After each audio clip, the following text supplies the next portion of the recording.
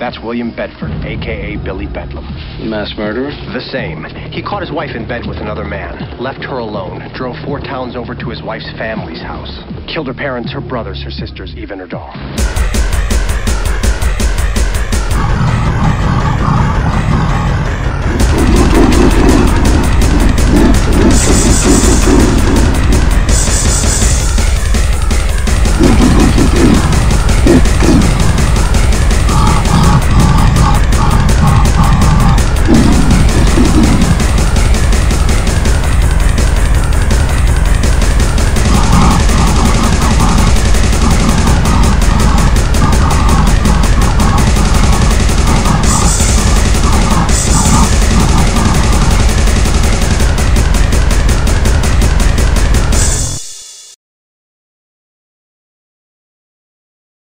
I love it when we go real fast and they never know what hit them. They never believe we're gonna run them down.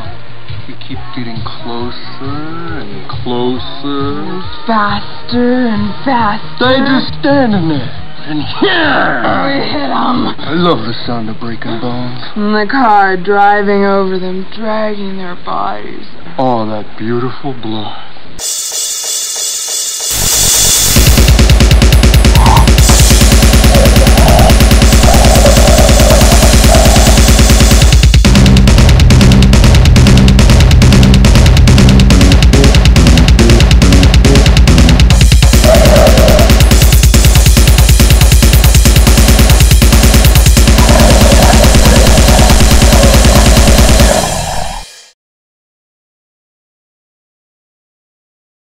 It means you're a caveman, asshole. You're a fucking throwback. You've been spending too much time underground, huh?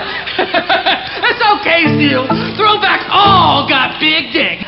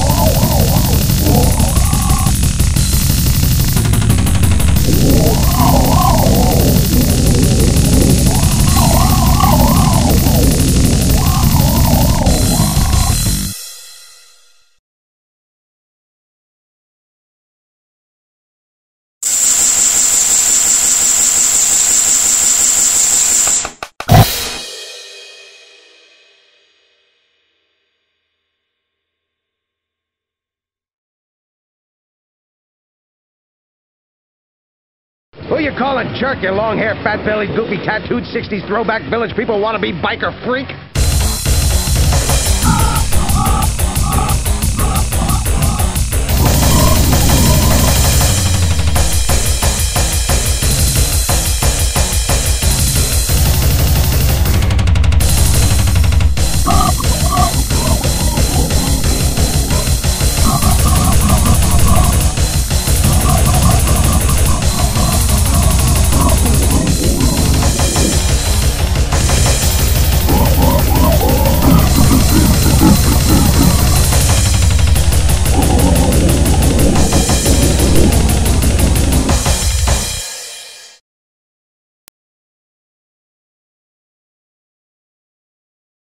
sucker!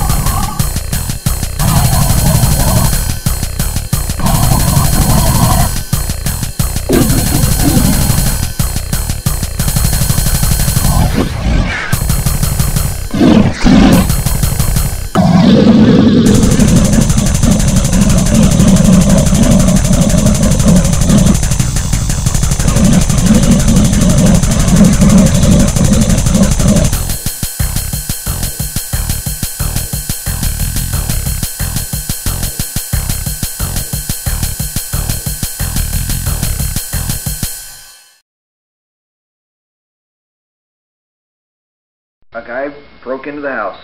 Yeah. He raped you. You liked it. He died.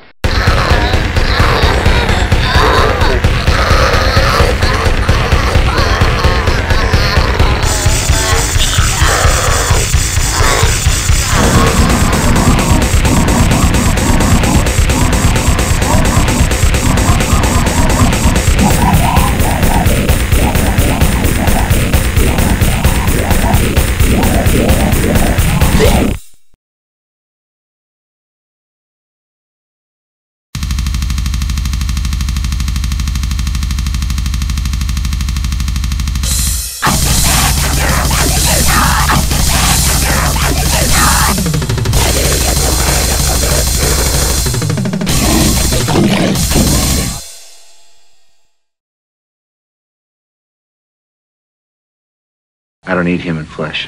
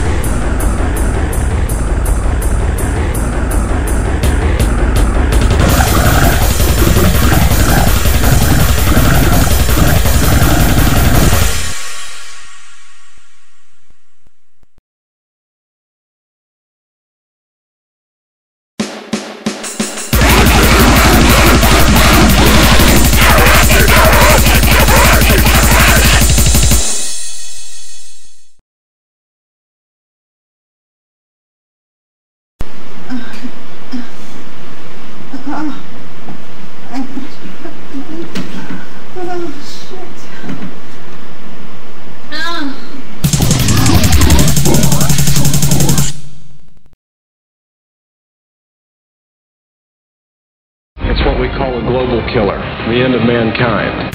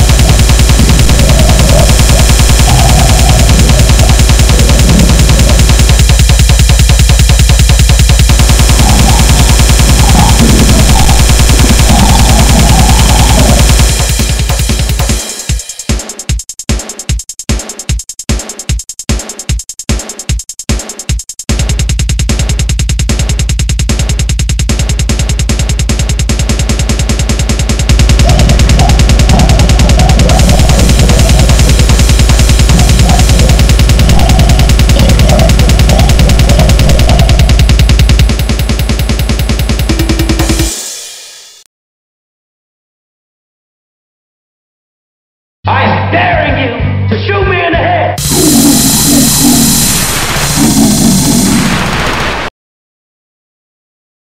Stop killing the dead. They're mine. If you don't want the dead coming back to life, why don't you just kill the living?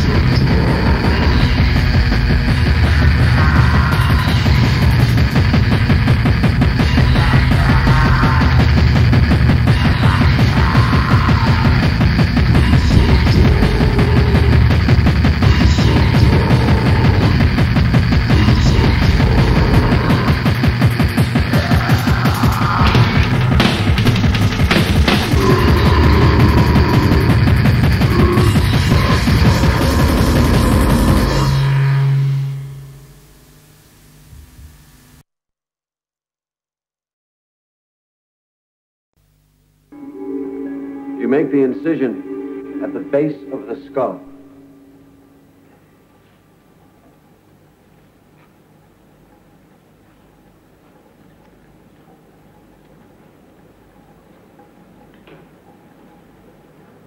Cutting away enough of the fascia to get your fingers in. And then grasping firmly with both hands, you pull the skin forward over the head. It's very much like peeling a large orange. Once the skull is plainly visible, you take the bone saw and you cut around the perimeter.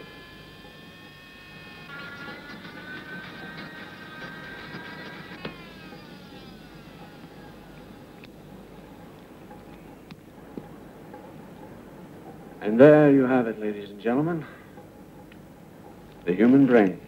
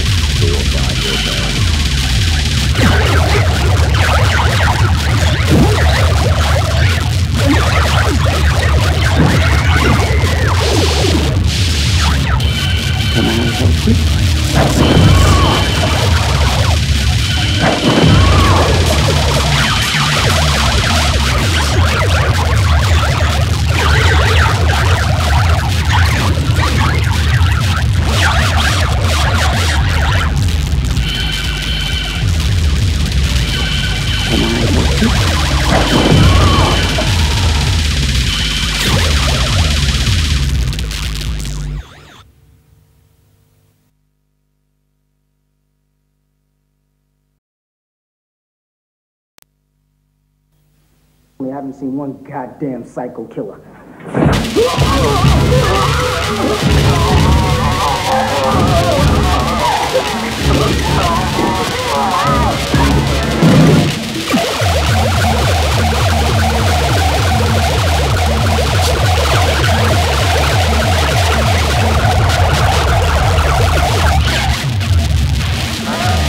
This is sad. Why?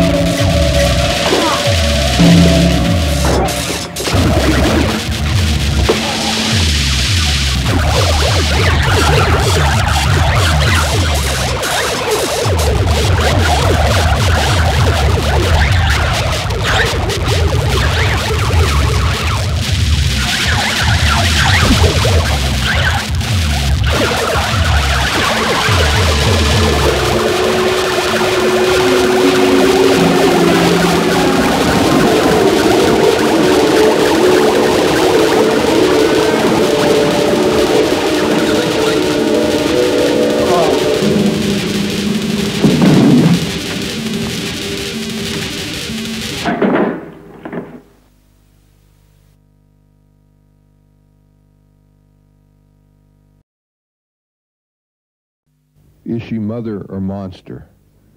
This 34-year-old was judged insane when she dropped her month-old son from an 11th-story window. Her explanation, he looked too much like his father. Insanity also drove a young mother to commit this unspeakable act, the beheading of her own 2-week-old son with a butcher knife in the kitchen of her home. Here we find a newborn strangled with a lamp cord, then placed in a grip by yet another murderous mother. She received a life sentence for this despicable act. Even worse were the many cases of infant murder, where the children were cruelly discarded in alleys and ash cans, and the shameless parents never apprehended. Sheer medical quackery claimed this young life. The parents of this 1-month-old looked on horrified as a doctor treated the child with a faulty electrical device of his own design. This lovely 5-year-old girl was throttled to death by her mother in a public park washroom.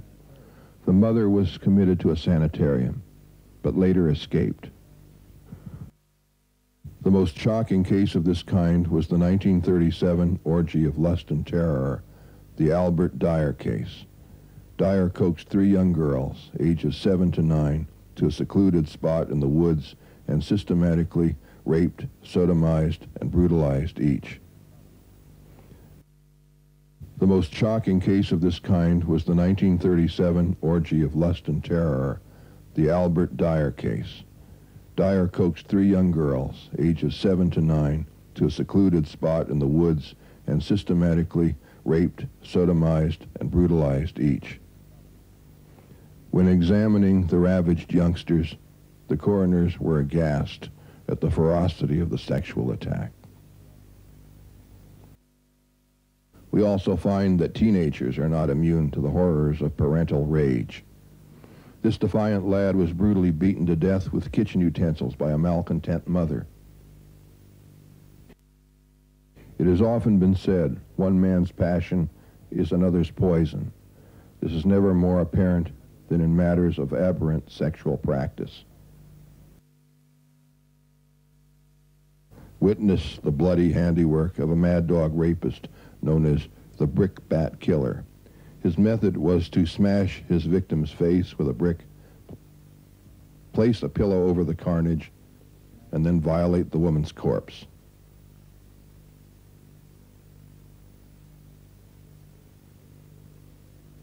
For this killer, the bloody trail of terror and death ended in the electric chair. Here we have the Red Rose murder. A young woman is brutalized and raped in a rose garden. Her back is stripped bare of flesh from the force of the attack. The killer received a life sentence in San Quentin. A sadistic slasher mingled sex and torture in the murder of this married woman in 1940. 1 year later, the killer died in the San Quentin gas chamber.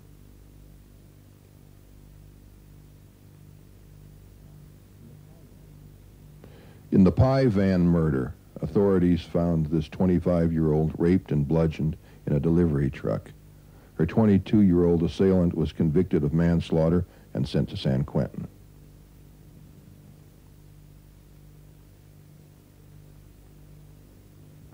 On an otherwise pleasant morning, a lovely young debutante is found murdered in a ditch. She had been molested and stabbed repeatedly in the neck and breast. Her killer was captured and died in the gas chamber. A 32-year-old Skid Row prostitute known as Chucky was stripped and killed in a downtown parking lot.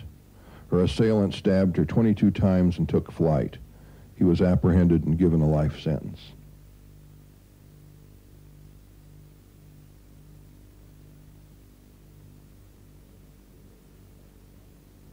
Another well-worn prostitute, appropriately known as Slim, was slugged, then throttled to death by a disgruntled customer who made a clean getaway. Abducted and dragged to a remote wooded spot, this young woman suffered hours of torment and abuse in a cruel game of cat and mouse at the hands of an unknown sex fiend.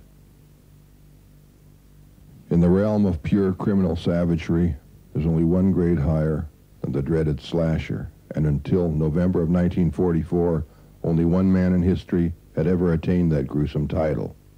His name was Jack. Jack the Ripper.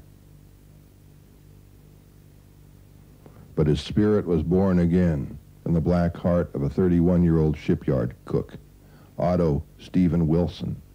His brief reign of terror produced ghastly images which readily rival those of his infamous namesake. Steve the Ripper's first victim was a 25-year-old he had met in a Skid Row bar. When they retired to her hotel room, the madman flashed a huge carving knife and went to work. There was two that was stabbed. The one had been missing for about 6 weeks. She had been stabbed somewhere at 20 times to the upper part of her body. The medical examiner had said that it's an indication of overkill, which is a lot of times they're acting in sort of a frenzy. It was like being in the middle of the worst nightmare. The violence involved in this crime.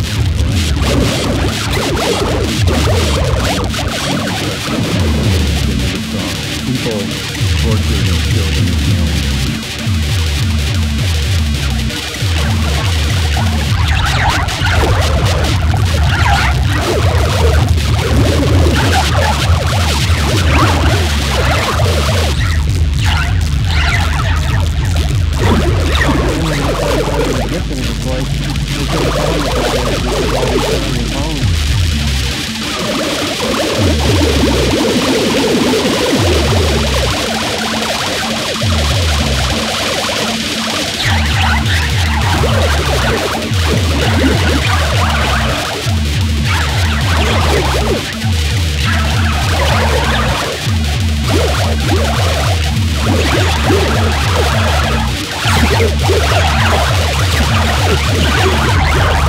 Stabbing, drowning, strangulation. This I hadn't found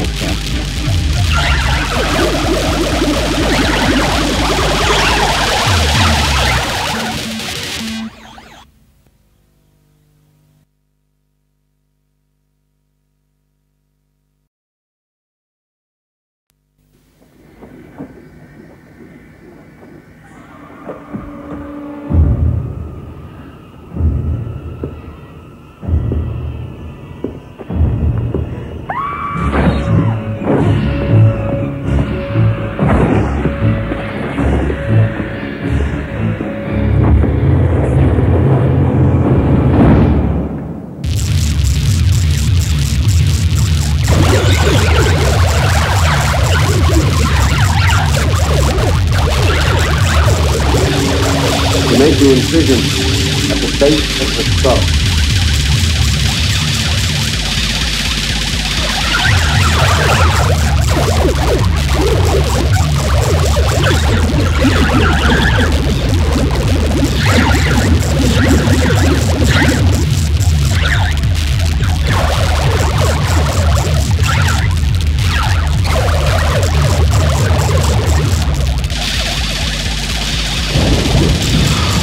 We're not going anywhere.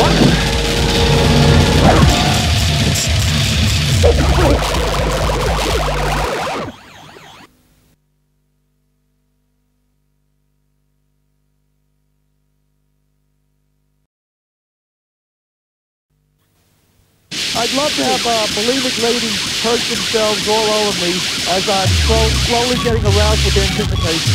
Purging. In front of me or on me?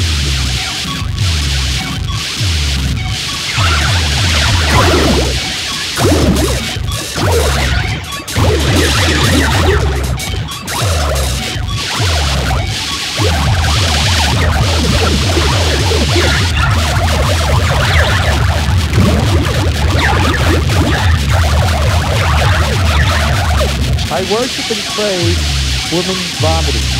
Purging. In front of me or on me? Like really, really disgusting. Well, maybe in a way I take that as a compliment. Oh, really? Because, you know, when a woman vomits, you know, she has to get nauseous over something. And maybe I make women nauseous.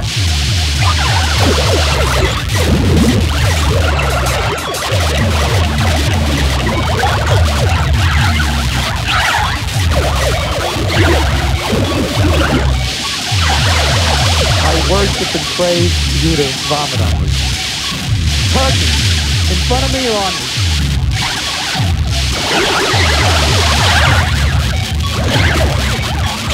Like really, really disgusting.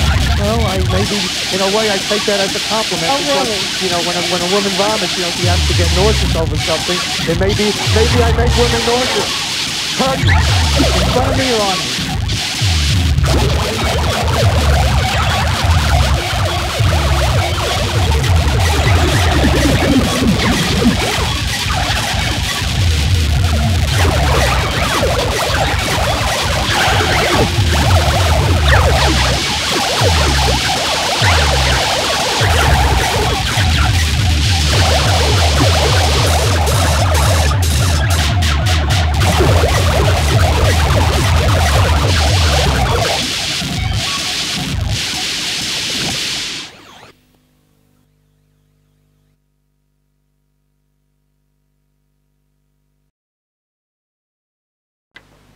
Molested and stabbed repeatedly in the neck and breast.